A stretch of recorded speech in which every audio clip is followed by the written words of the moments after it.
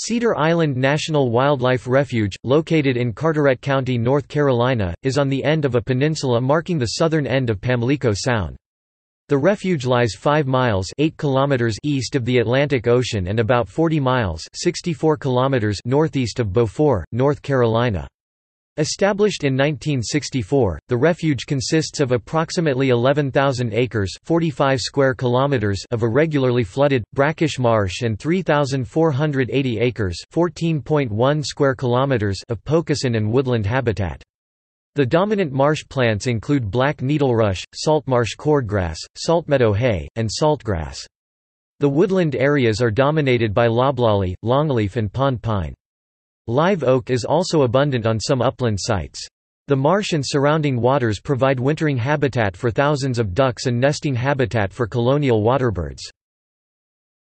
Mammalian species that inhabit this refuge are gray squirrel, marsh rabbit, white-tailed deer, raccoon, mink, nutria, muskrat, river otter, fox, and opossum.